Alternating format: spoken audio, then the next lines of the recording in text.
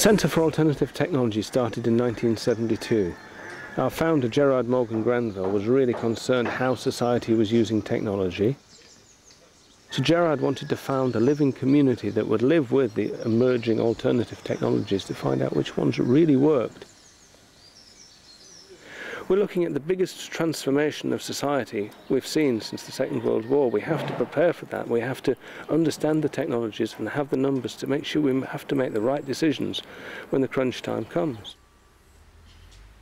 What you see around you now is the evolution of that process today, where we have a display circuit that tries to explore the issues, climate change, habitat and so forth, but most importantly to explore the solutions that people can take up at all tiers of society, from government solutions down to what people can do in their own homes.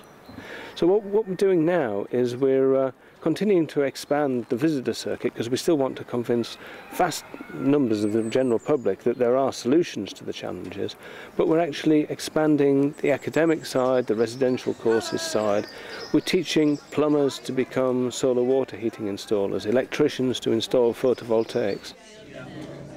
CAT is kind of where people who really believe in things are. They're kind of what's happening. I don't want to go to a university where it's all in theory. I want it to be something that's really where people are living out what they do in practice, which CAT is.